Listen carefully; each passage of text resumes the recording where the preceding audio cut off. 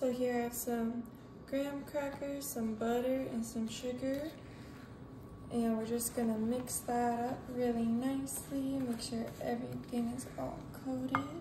All right, now that that's all mixed, we're just going to grab our filling. And so this is the no-bake cheesecake thing, and so the crust came with it, and now we're just making the filling. This is 4.5 cups of milk. We're just gonna pour it in like this and just give it a little mix, you know? All right, now that it's nice and thick and all mixed, I'm gonna set that aside. And in this bowl, I'm gonna add some Nutella or some hazelnut chocolate. We're just gonna put a little spoon of that. Take some of our cheesecake batter and we're just going to pour that on top, pour that inside. All right, and we're just going to mix that together, all the chocolate. Ooh, look, it looks so nice. If you want little ribbons, you can stop here, but if you want it to just be full chocolate, you can keep going. For me, I think I'm gonna go for full chocolate. All right, and now here I have a little muffin tin, and we're just going to take that graham cracker we saw earlier, and we're just going to pour it in here. You know what, let's do half a scoop. We don't need that much. Now that's all done, I'm just gonna take my mini spatula and I'm going to press it down inside the mold. We're just gonna give it a little press.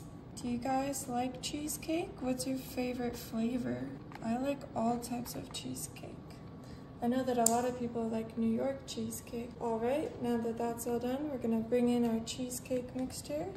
Take a little scoop, and we're going to fill up the whole mold, about halfway, like that. And this is no bake, so it's gonna be super easy. You just plop it in the fridge and it's all done. Now we got our last one and we are just gonna smooth out the tops of these. Just a little smooth, make it look nice. Now we are gonna go back to that Nutella and we are just going to put a little drizzle on the top. You can do it in any way you want, just a little drizzle. So here I have a little toothpick and we're just going to, you know, make a little design, make it look nice. So you just give it some little swirlies. All right, now that that's all done, we're on to our final step before we plop this bad boy in the fridge.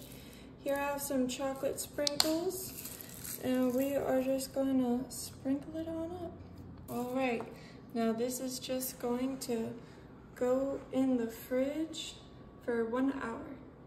So I just took this out of the fridge. It's been about an hour and we're just gonna pop one of these out. Just be a little careful, you know, it is cheesecake.